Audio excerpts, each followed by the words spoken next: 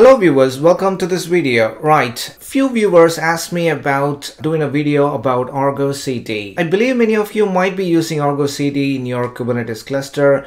Argo CD is a declarative continuous deployment tool that you can use to deploy your apps to your Kubernetes cluster. I thought of doing a single video about Argo CD, but I just wanted to split it out into a few videos.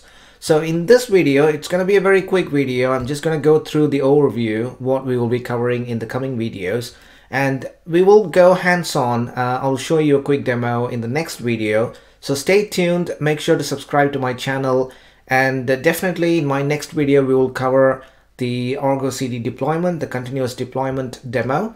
And maybe I will do one more video about how to use Argo CD CLI. So Argo CD is a declarative continuous deployment tool. The way it actually works is you define all your applications manifests, all your resources that you want to deploy in your Kubernetes cluster. You define all of them in a GitHub repository, and then Argo CD will pull the changes or will pull the resource definition from GitHub repository, and it deploys the resources for you in your Kubernetes cluster. So the components that we've got in Argo CD are these 5 components. So things might change in the future, but as of recording this video, I've tested this deployment just before recording this video. So what you actually get is these components, Argo CD components. So the important one is the Argo CD server, which is the API server. All the interactions that you do with Argo CD has to go through this API server. It's like the Kube API server for Kubernetes. And then we have the repo server, the repository server. So that's the one that communicates with your external GitHub repository, and then it maintains a cache of your GitHub repository. So whenever you do a change in your GitHub repository, it pulls every now and then find what has actually changed and what's the current state of the deployment and so on. We have app controllers, app controller component, which is responsible for maintaining the state of the deployed resource in your Kubernetes cluster. And we've got Redis for caching, and then we've also got Dex server. So what is it you want to deploy? Take, for example, you're deploying a web application. So probably you might create a deployment. The deployment will create a replica set, and then the replica set manages the pods.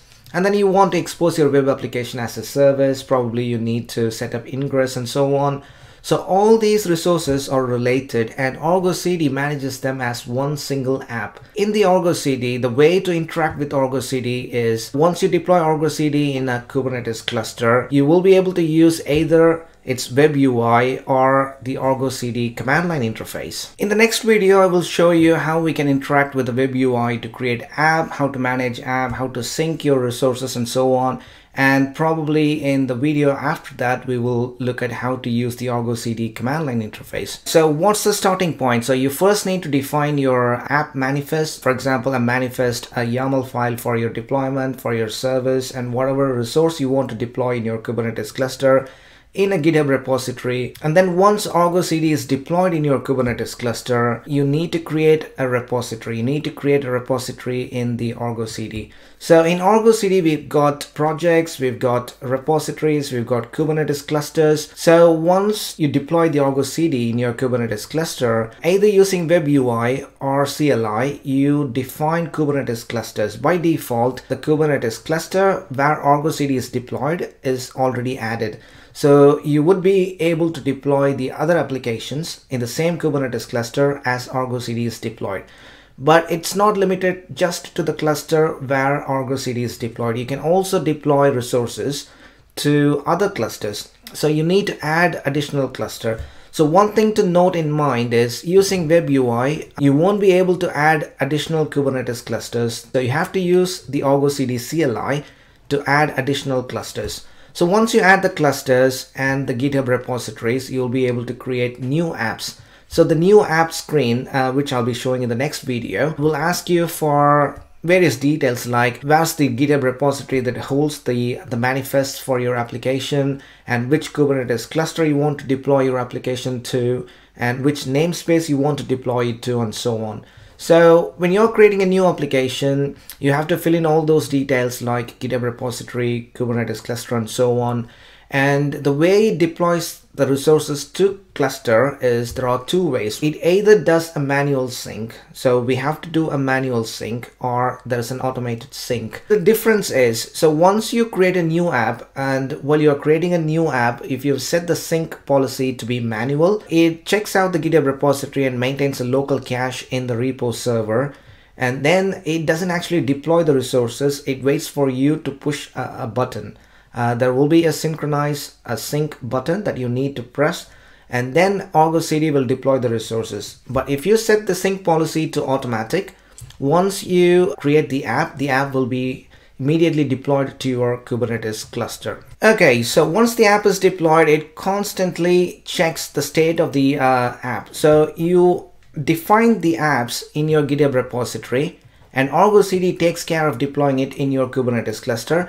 And it also makes sure that the resources deployed in your Kubernetes cluster matches the definition that you've saved in your GitHub repository. For example, if there is any change, or if the deployed resources deviates from the state that we have defined in the GitHub repository, Argo CD will complain that the app is out of sync. If auto sync is enabled, then even if you make any changes manually, once it's deployed by Argo CD, if you try to make any changes, because auto sync is enabled, it will automatically update the resources to match the definition that we have got in our GitHub repository. And if you want to update your application, you just need to make changes to your GitHub repo, update your manifest, commit it to your GitHub repository, and then the repo server, which constantly polls the GitHub repo, will find that something has changed. If you've enabled auto sync, it will automatically deploy the updates to your Kubernetes cluster. If it's manual, then it will show the application state as out of sync, and you will have to manually sync it. Whenever you deploy an app which is managed by Argo CD, and you manually do some changes to the app, it will go out of sync. So you just need to make sure that if it's managed by Argo CD, let Argo CD manage it completely. You don't want to mess around with the app with the resources deployed by Argo CD.